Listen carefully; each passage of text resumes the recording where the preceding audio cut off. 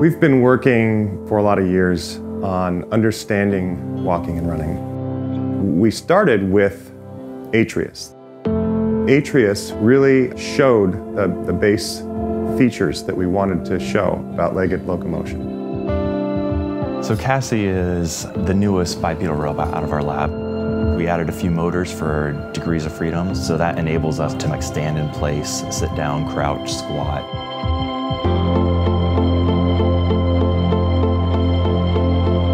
We've had to upgrade pretty much everything from Atreus to get the size down. We've had to build a lithium-ion battery pack. We looked around to having people build it for us, and the two markets for that really exist in electric vehicles and home backup power, and those are both just way too large for our applications.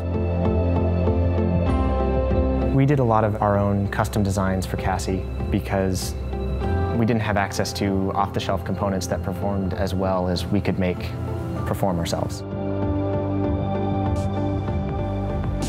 We're doing something that no one really knows how to do yet, and by doing it, we're learning what's correct. We're learning what the right answers are.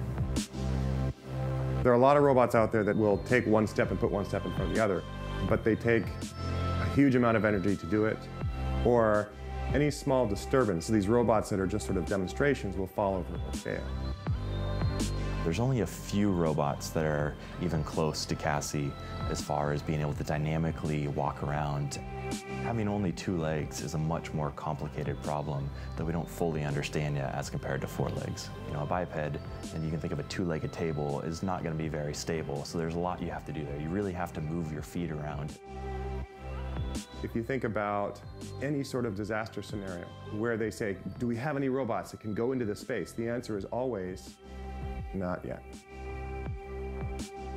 Imagine you've got a fire in a building, and the fire chief isn't really sure if somebody's still in the building. And they have to make a difficult decision about whether they're going to send one of their firefighters in. This is dangerous.